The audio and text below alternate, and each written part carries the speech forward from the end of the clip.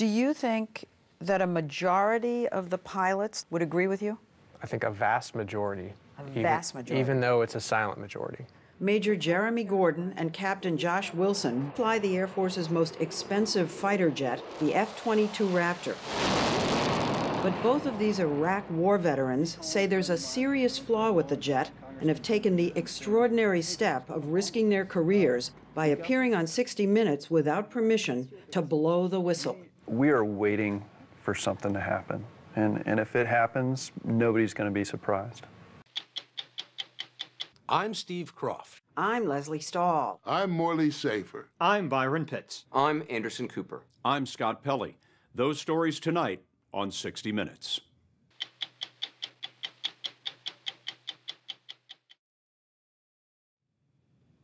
The shiniest jewel in the Air Force is its F-22 Raptor, a sleek, stealth fighter jet that the Pentagon says can outgun and outmaneuver any combat plane anywhere in the world.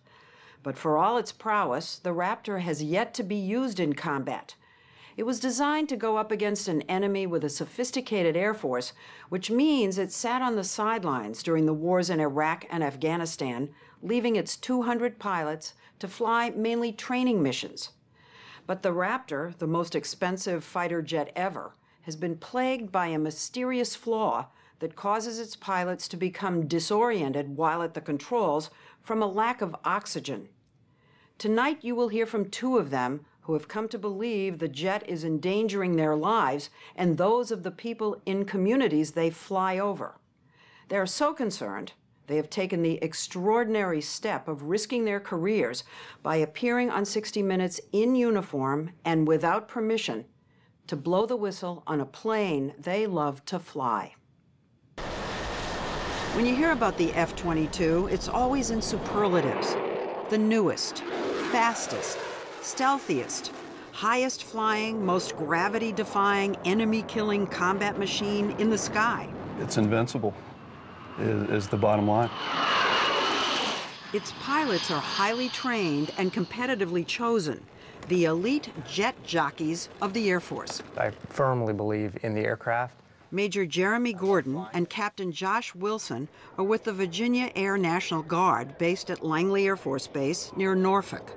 They're two of only 200 pilots qualified to fly the F-22. Its ability to go up and put lethal force where we need it, it is absolutely unmatched. Josh has been flying it for 2 years, Jeremy for 6.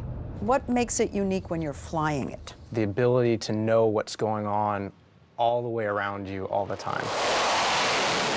It is just a phenomenal, phenomenal machine. Both flew combat missions in the Iraq War. Major Gordon was awarded the Air Force's highest honor for heroism, the Distinguished Flying Cross. In Air Force evaluations, he was called, quote, a superstar, flawless. Captain Wilson was called a superb officer with intense warrior spirit. It was a, kind of a surreal experience. Josh says that during a routine F-22 training mission in February 2011, he suddenly realized he was losing control. Several times during the flight, I had to really concentrate, immense concentration on just doing simple tasks. And our training tells you if you suspect something's probably going on, go ahead and pull your emergency oxygen and come back home. When I did make that decision to pull the emergency oxygen ring, I couldn't find it. I couldn't remember, what part of the aircraft it was in. So this emergency ring was exactly where it should have been, and you just couldn't figure it out. I couldn't figure it. I did not know where it was. The Air Force says Josh's extreme disorientation resembled a condition called hypoxia, or oxygen deprivation. In training, pilots in that state can have trouble even identifying a playing card. First spades right now. The onset of this is insidious. Some pilots will go the entire mission, land, and not know anything went wrong. There was a publicly announced incident of a jet in Alaska hitting a tree, and the pilot was not aware that he ran into a tree. He didn't know he hit a tree? That's correct. Having coordination issues. After Josh's incident, his symptoms were so severe, the Air Force sent him to a hyperbaric chamber. Hyperbaric, like the Benz. This is the first time we've heard that pilots are going into hyperbaric chambers. We've had several. Even pilots who never had a physiological incident in the air had problems on the ground in the days after they fly the plane. Amongst F-22 pilots, there's a term called the Raptor cough. The Raptor cough. In a room full of F-22 pilots, the vast majority will be coughing a lot of the times. Other things, laying down for bed at night after flying and getting just the spinning room feeling, dizziness, tumbling, vertigo kind of stuff. I had heard that other pilots, because of their fears of crashing from their own vertigo, whatever, that they're taking out additional life insurance policies.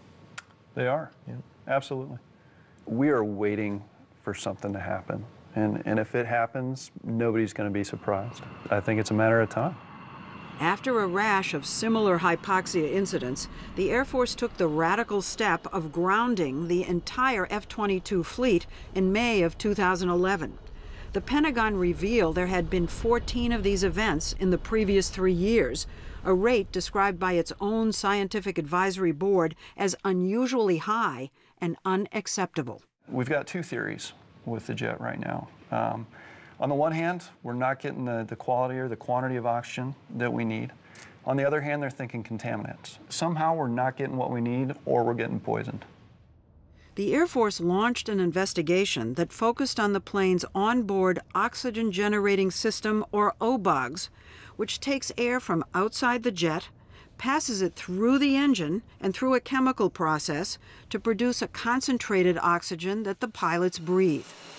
But with the investigation still underway, the Air Force put the plane back in the air last September, even though, as Chief of Staff General Norton Schwartz told Congress, they still didn't know what was wrong. We have been unable to identify a single engineering fault. They didn't find the problems. They didn't find the cause, they didn't fix it, and they've sent the plane back up. And we were eager to go. We couldn't wait to get back Well, in the air. wait a minute, they didn't find the problem. No, they didn't. Why were you eager to go? Because we're pilots. The Air Force justified the decision by giving pilots 2 new items to wear while flying, which were put on display at a recent news briefing. This is a pulse oximeter. Major General Charles Lyon is Director of Operations at the Air Force Air Combat Command. The pilots fly with these.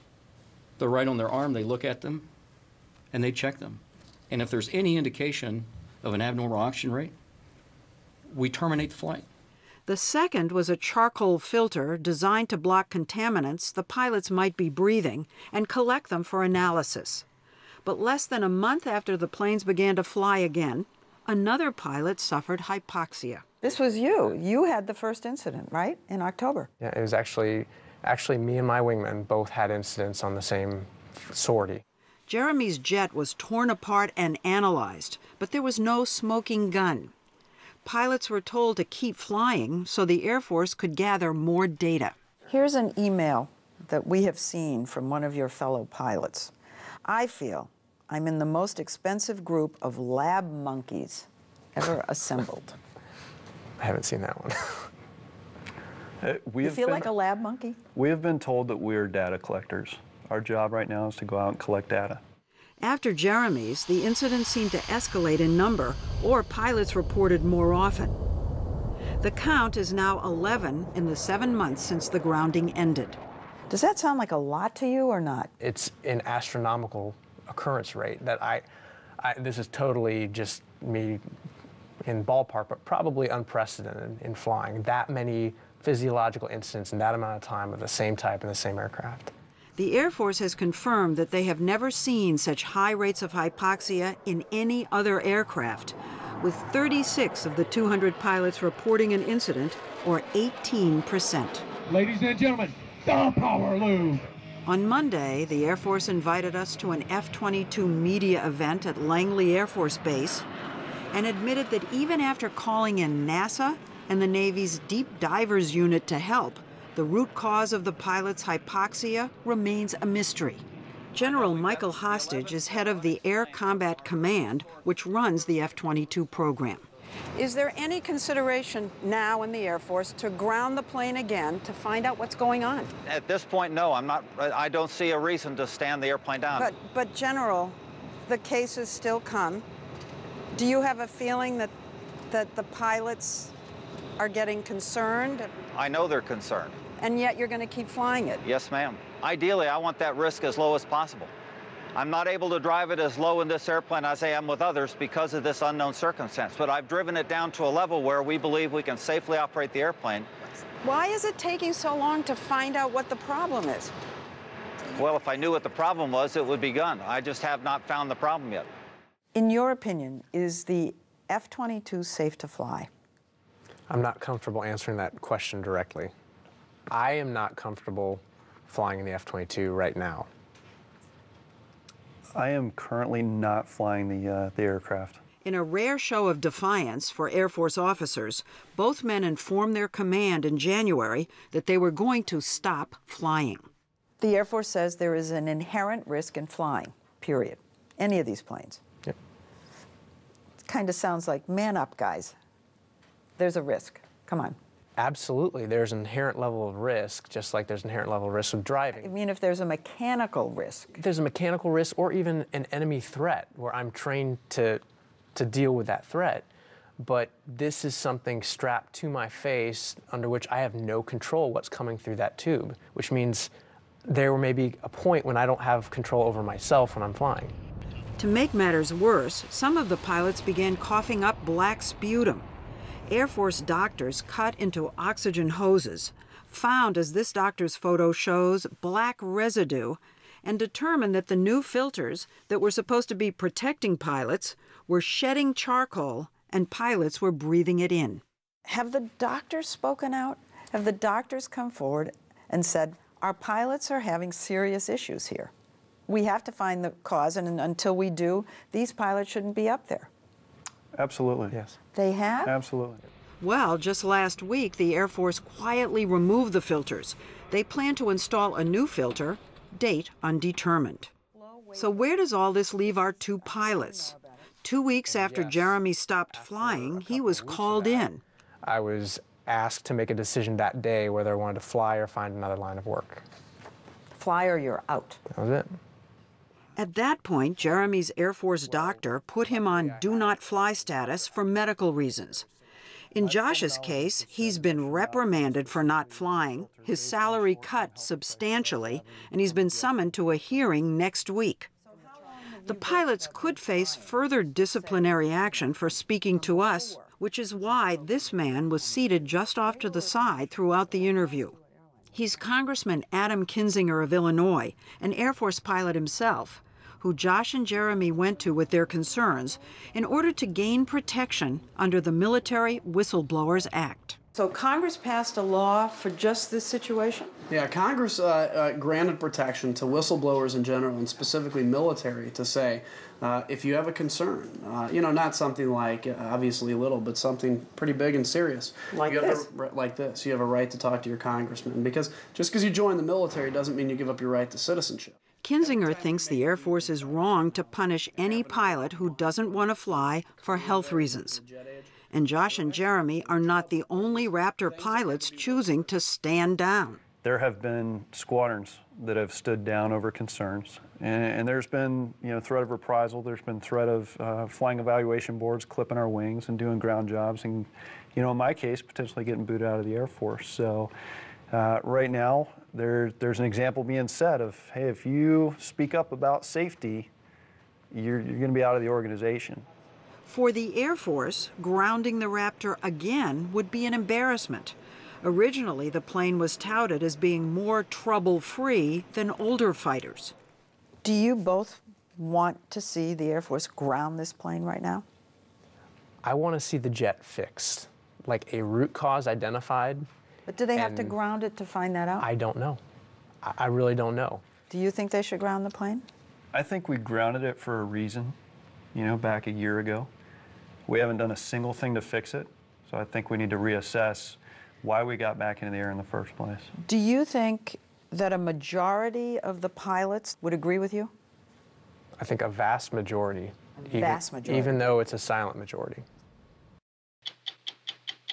Go to 60minutesovertime.com to hear why these Air Force pilots decided to speak out. Sponsored by Viagra.